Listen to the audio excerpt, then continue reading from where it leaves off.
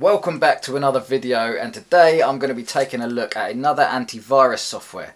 This one is called Bitdefender and it's usually ranked up there in the top 5, but what I'm going to do is give it a full and honest review and see if it can take that #1 spot.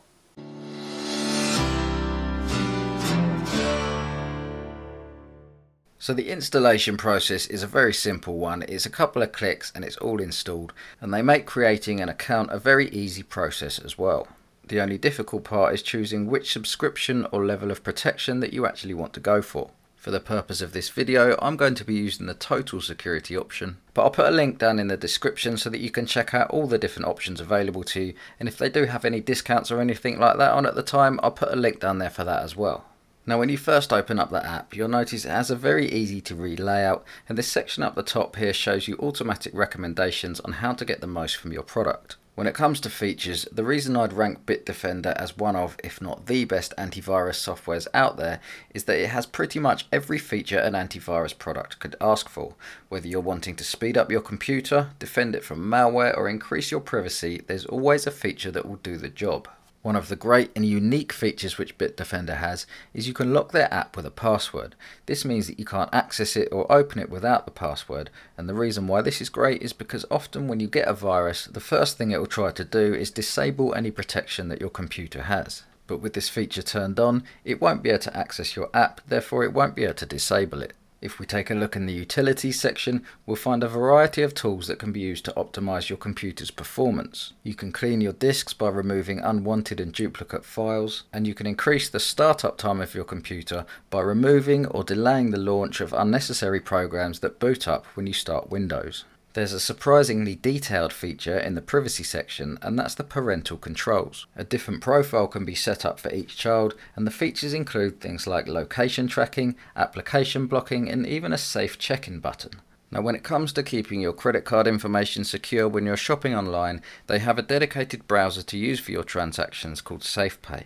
It's highly encrypted, and whenever you make a purchase you should do so using this browser. In fact, it's so encrypted that I can't even show you it working because it blocks access from my screen recording software that I'm using to make this video. Okay, so before I take a look at the VPN and the quick scan function, I just wanted to take a look at some of these automatic recommendations up the top here. So the first one is recommending that I check if there are any outdated apps, as these can cause security risks. As you can see, there are none coming up. Next up, it's saying that some of my Windows passwords might be a little bit weak and maybe I should update them. So when I take a look at that, it's showing me that one of my accounts does have a weak password.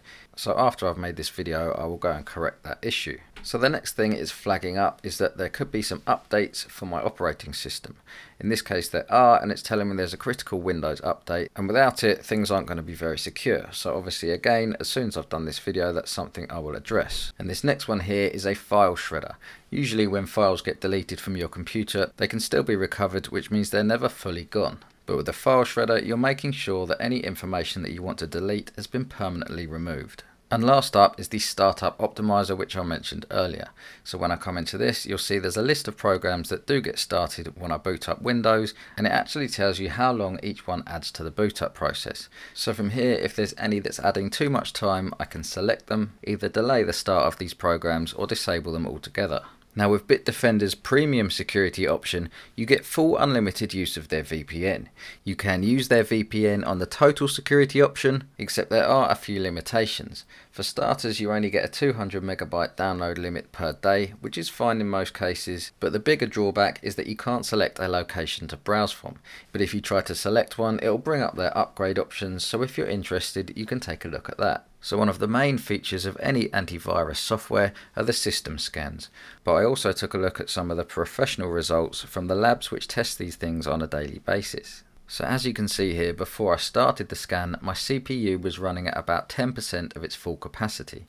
Once I started the scan, this jumped up to around about 30 to 35%, so that's about a 20 to 25% increase. Okay, so there are some antivirus softwares out there that are slightly more efficient in this field, but this is definitely an acceptable rate.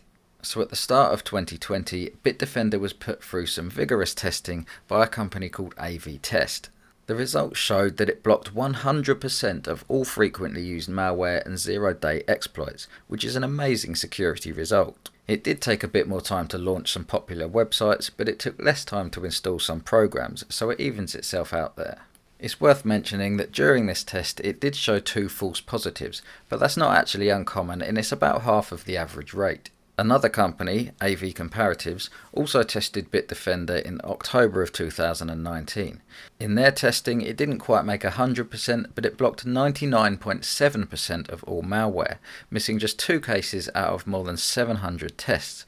This is another amazing result, and it's the reason why they awarded it 3 stars, which is their highest level of security certification. I'll include some links in the description to these test results so you can check them out for yourself. There's also a third company who run these tests. The first test they do is similar to the previous 2 I've just mentioned, and they also showed similar results. But on top of this, they also run a banking simulation test. In this test, it did fall slightly behind some other antivirus products though, such as Kaspersky, which I reviewed the other day. But all in all, it was still given the highest level of certification here, which in this case was a level 1. Now, I also conducted my own test using the AMTSO phishing pages detection test. This is a test that not many products pass, as most of them aren't able to block this particular phishing page. But it was no match for Bitdefender. It secured the threat and blocked me from accessing it. So as you can see, Bitdefender certainly deserves to be labelled as one of the best. But does it deserve the #1 spot? Well, personally, I think yes it does. But it's closely followed by some of its competitors that are well worth a look as well. I think the one thing that keeps it one step ahead is the sheer amount of features available with your subscription. Most other products have a lot of features involved, but this one seems to have them all. It's easy to install, easy to use, and its support desk is available 24/7. And although its subscription packages may seem a little complicated, there's a lot of them, and this means that you can always be guaranteed to get a package where you're not going to be paying for too many features that you're not going to use. So all in all, after my testing, it's definitely one that I'm going to recommend. Check out the description where you'll find links to reviews to its competitors, as well as more information and any discounts or deals that they might be running at the time. I hope you've enjoyed this video, I hope you've learnt something. Make sure you stay safe online, and I will catch you on the next video.